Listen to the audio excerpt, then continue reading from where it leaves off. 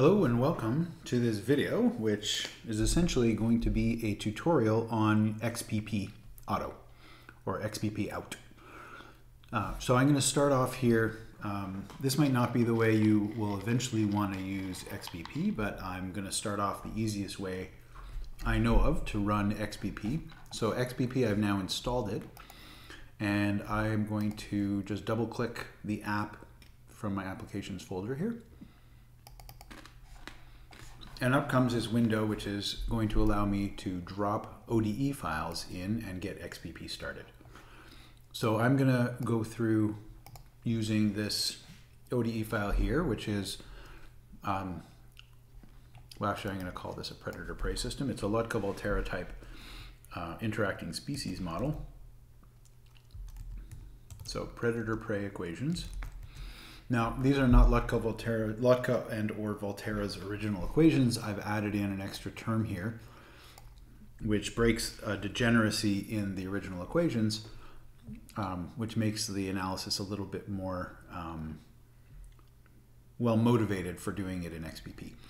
So you'll notice there's a logistic growth of the prey population, and then when there's a predator around, the prey dies off proportional to the product. And the predator dies in the absence of prey, but as long as it's able to eat, there's a source term of predators. In other words, prey allow the predator to reproduce. So I've non-dimensionalized the equations. If you write this down with a coefficient here and a carrying capacity here, and then another coefficient that's gone over here and another coefficient on each of these two terms, you can non-dimensionalize the system to what I have here. And so the non-dimensional version of the equations only has two parameters, A and K, and I will play around with those. And for these values of the parameters, I think I am not at a steady state here with the initial condition, but this is going to be the initial condition that we start with. Okay, so how do we get started? We just either from your folder window or wherever, you can do it right here from the header and on a Mac, and then you can drop this right into the XPP window, which may look a little bit different on a Windows machine. And what happens is it checks to make sure my file is correctly formatted, and happy it is. Okay, so I'm going to leave that mostly hidden. I'll slide it over here and get rid of this folder now. And I'll leave the equations up here, even though we're not going to really refer to them at all. Okay, so first thing to notice, and this I could have set in the ODE file, is my view is of x versus t. So if I were to solve any equations, it would just show me the prey as a function of time, which I am not so interested in doing. I'd rather look at the phase plane. And so I'm going to start off by re-axising this. So I'm going to put it on a new 2D axis. And let me pull the pop-up window out here. So we're going to change the x-axis. Instead of being time, we're going to have it be x, and the y-axis instead of being x will be y.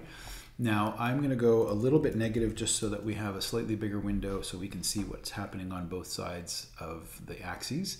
Same thing for y min.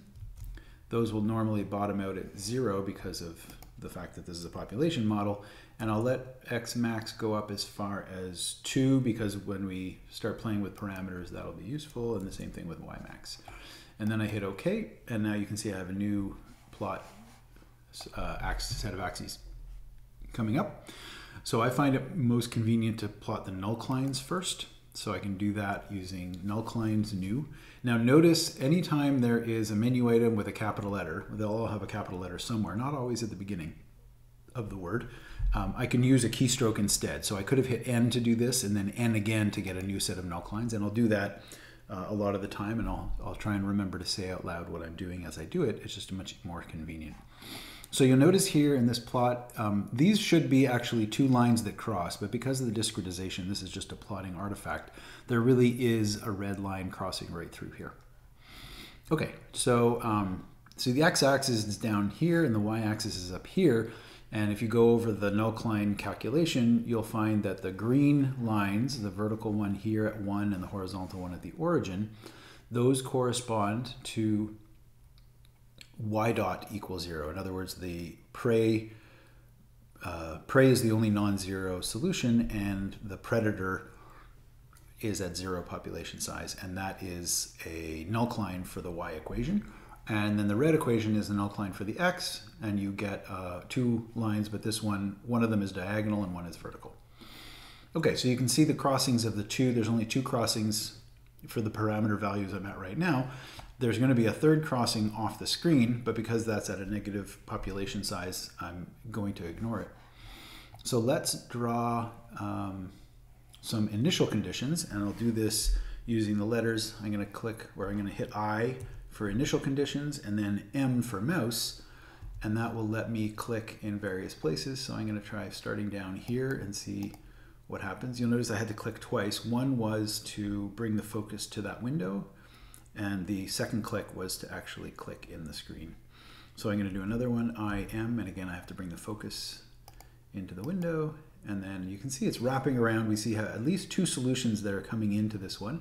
So it's looking like this is a node. It's possible that it's a spiral, except that there's a nullcline here that's dead horizontal and has all the vectors horizontal along it. So I can't cross that line with a spiral because I have to go parallel to that line if I'm on it. So this actually couldn't be spiraling in even very, very tightly that we can't see here. This has to be coming in a non-spiraling way, which means this is going to be a stable node. All right, let's get a little bit closer to the origin with the solution. I'm going to get really close here. And you can see if I'm right on the red line, there's no prey. And so the predator population just crashes to 0. So if I'm a little bit over to the right, I should get close to 0, but as the predator population dies, the prey start to pick up, and then the predators, well, the predators don't survive in the end, they actually crash, and that's just a choice of parameter values in this case. Okay, so that gives us a rough idea of what the phase plane looks like. So let's just test to make sure our hand-waving classification of the steady states is correct. So I'm going to click on singular points and use the mouse, and now bring the focus to the window. And you can try and click right on it, but even if you're within a small range of it, you could be fairly certain that the numerical solution method that finds the steady state will converge to the nearby one, and I believe it's using a Newton method, so you can look up what kind of complicated scenarios can occur if you click too far from that steady state. It's a little bit hard to predict which of the 2 you're going to go to, but in this case we are going to converge to the one at the origin. And so I got a little window that popped up off screen here that says print eigenvalues, yes. And if you look down here behind the window in the main XPP window, you can see that one of the eigenvalues at the origin is positive, one of them is negative, and they both have 0 complex or imaginary parts. And so that tells us that we have a saddle at the origin. And we kind of saw that already. And you can actually see where the negative eigenvalue is. Right along the vertical axis, the y-axis, you have the solution is coming down, so that means the vectors would point straight down here, and that means that the eigenvector associated with the negative eigenvalue is 0, 1, or any multiple that sits on the y-axis.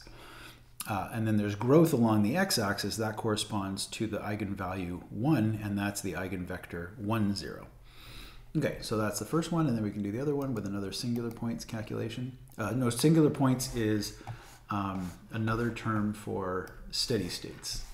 Singular in the sense that the vector field has a singularity at those points. Okay, so this is a box that popped up after the first click. You'll notice I wasn't able to choose singular points because it was waiting for me to answer this question.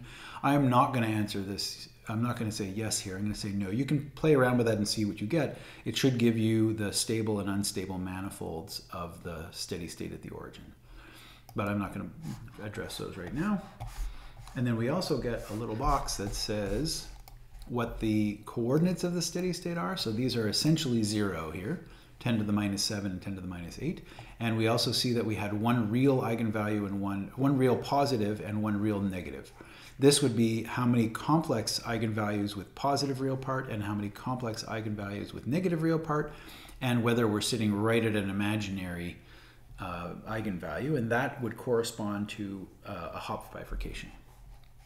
I'll say something about Hopf bifurcations in XPP in a subsequent video. All right, so now let's just do the other steady state. So singular points by mouse, and I click really close. Second click is actually on the screen, and now I get that print eigenvalues option again. Let's see what those are. And you can see now I get a -1 and a -0.5 with 0 complex parts. So that is in fact a node, and in fact we can tell that the slow direction, so the -0.5 eigenvalue, should have an eigenvector that lies right parallel to the x-axis. And I'll let you think about why that has to be the case. Yes, it does. I had to double think for a second there. And then I get a slightly different version of this question here. Do I want to draw the strong sets? And I'm going to say no again. You can explore that to see what it gives you, but that basically will show you, well, actually, maybe I'll do it, and we'll see where the fast eigenvector comes in. But in a nonlinear equation, it's only the eigenvector close by, and then it deviates, and that becomes what we call the unstable manifold, which is the extension of the the stronger eigenvector approach, but as you leave further away from the linear regime. So that is the tangent to this curve would be the eigenvector of the larger eigenvalue. Interesting, those two eigenvectors seem to be very close. Okay, that's a calculation worth testing or exploring. All right, so that is plotting null-clines, drawing some solution curves, and finding the steady states and their stability and eigenvalues. In subsequent videos, I will go through more calculations of the same type, but with different features of XPP, and then eventually I'll get to auto as well.